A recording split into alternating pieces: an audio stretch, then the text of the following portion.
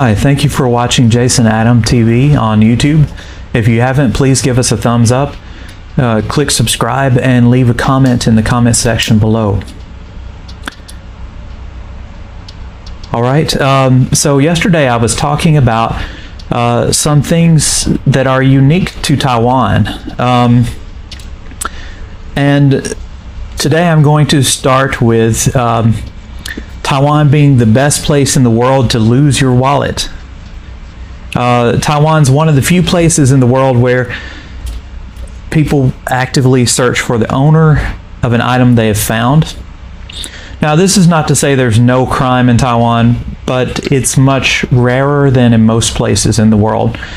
And I've had this happen before. I don't think I've lost my wallet here, but I did drop my cell phone several times, and people would pick it up and call the numbers on the phone to try to find out who the phone belonged to in order to get it back to its rightful owner. And occasionally we'll hear stories in the news about people who visit Taiwan and they lose something, and it finds its way back to them. Sometimes even after they've left the country, the item will be mailed back. Somebody will find out where they live and mail the item back to them. So the crime rate is extremely low in Taiwan, and so many times if you do lose something, you will get it back, or someone will turn it in and you can go to the police station and pick it up. So it is, the crime rate is amazingly low in Taiwan, which is a blessing. I mean, I've never walked down the street wondering, if I'm safe at night, or wondering if someone's going to pick my pocket. You don't have to worry about any of those things here. Okay, next, karaoke is the Taiwanese way of clubbing. Well, I wouldn't say exactly that it's the same as clubbing, because Taiwan does have nightclubs in the larger cities, but karaoke is extremely popular in Taiwan. The author of this article points out that Taiwanese are normally very shy people, so she was surprised that this shyness doesn't apply to singing. And this is true. Taiwanese people will belt out songs loudly when they do karaoke. And there are karaoke clubs everywhere, karaoke bars, and some of them are quite fancy. They look like 5-star hotels. They have reception areas, and you can rent a private room for your karaoke party. And they have a catalog of thousands and thousands of songs you can choose from, English and Chinese and Japanese, different languages. And so some of them have little stages that the person singing can stand on, and they have food, like buffets that, while you're at the karaoke party, you can go to the buffet and pick up a plate of food and bring it back to your private karaoke room, and eat as you enjoy someone else singing to the music. So yeah, karaoke is a big deal here.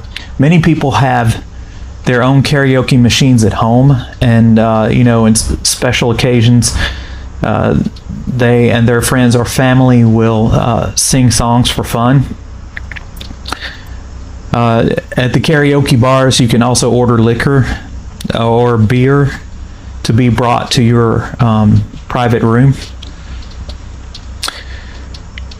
Okay, the next thing is you may be surrounded by people with masks.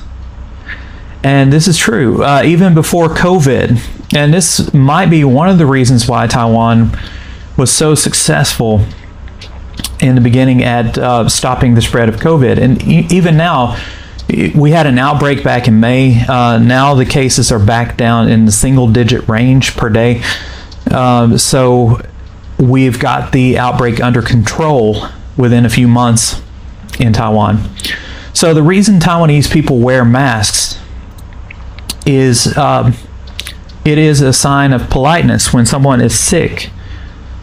They are supposed to wear a mask to, let other people know that they're sick, and also to help stop the spread of their germs to other people. So it's a matter of etiquette in Taiwan to wear a mask when you're sick. Also, a lot of people wear them because of air pollution. I'm not so sure how, I don't think the regular medical masks will protect you from, PM10 or PM2.5, but it might help a little bit. So some people wear them to protect from air pollution when they're riding their scooters or walking out in public. So it was a much more common sight to see someone wearing a mask in Taiwan than say in America, even before COVID. So most people kept a stash of masks at home, and even when the mask supply ran low, the government came up with a scheme to ration the masks so that everyone would have a mask to wear. And I know a lot of people are skeptical as to the efficacy of wearing a medical mask in slowing the spread of COVID-19, but many scientific studies have shown that they do slow the spread of COVID. They might not be 100% effective, but anything that is effective in slowing the spread is worthwhile. So this is actually a good thing. Coming from America, I resisted wearing masks for a long time, and I tried to think to myself, well, why are Americans so against wearing masks? And the only thing I can think of is, in the old gangster movies and the old cowboy movies, the bad guys would wear a covering over their face. So it could be like people are suspicious of you. Maybe in America, if you wear a mask, they think you have something to hide. That could be the basis for the hatred of masks, wearing masks in America. But yeah, I mean, I've tested my blood oxygen level wearing a mask, and it doesn't drop. So wearing a mask is not going to smother you. That is a fallacy, and it is effective in slowing the spread of COVID. So this was a habit that actually helped protect Taiwan from the spread of COVID. And so we spent a much shorter time. Well, we never had a hard lockdown. We had restaurants closed and bars closed, but we never had a hard lockdown like other places around the world. Okay, the next item that is unique to Taiwan is the Taiwanese never say no. Well, I would add to this, I would never say never. Sometimes they do say no, but they don't like saying no directly, usually. So the author says this was the most confusing thing to her about living in Taiwan. People have an aversion to giving a clear and direct no to a question. Like if you call a friend and ask if they want to see a movie, and your Taiwanese friend says maybe, they actually mean no. They just can't bring themselves to say no directly. Or maybe later, leaving open the possibility but not shutting you down directly. And so a lot of Taiwanese consider saying no directly as being impolite. So this can be confusing to a lot of Westerners who are used to people saying no directly without being offended. Okay, and finally for today, the next unique thing about Taiwan is the convenience stores, or in particular 7-Eleven. This author describes 7-Eleven as your new office, and it's kind of true. They have They have tables that you can work at or eat at. Most of them do. They have copy machines and photo printers and ticket printers. So 7-Eleven is totally different from 7-Eleven in America or, in other countries.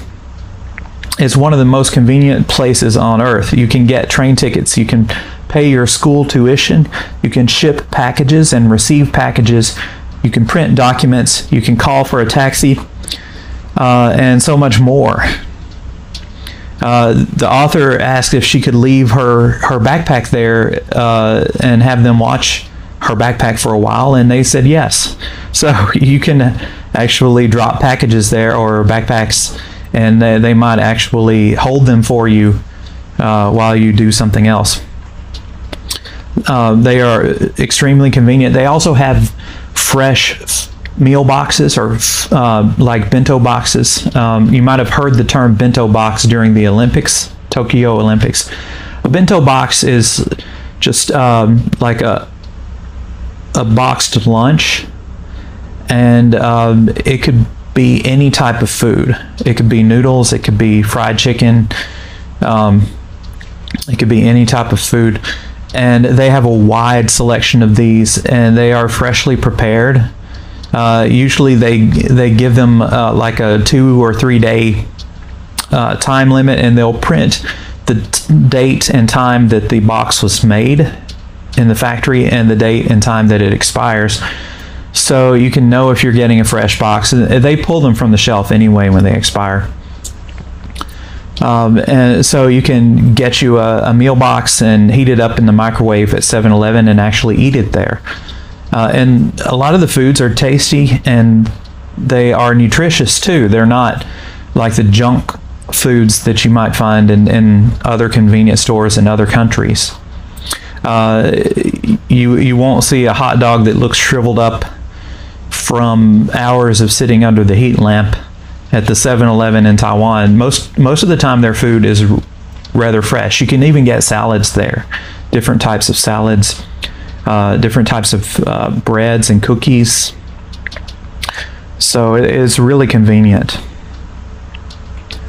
You can also, this is something that is very different from America, and that is you can drink your beer at 7-Eleven, or you can drink it outside on the 7-Eleven patio. Some of them have a patio out front. You can buy a whiskey or a beer, and you can drink it in public on the sidewalk, and people watch or whatever you want to do without worrying about outdated laws, without worrying about the police ticketing you because you're drinking in public. So yeah, Taiwan is really laid back when it comes to a lot of things, and that's refreshing. It is really nice that you're able to do all these things. It is a very convenient place. Okay, thank you for watching Jason Adam TV. If you have any questions or comments, please leave them in the comment section below. Give me a thumbs up and subscribe. Thank you for watching.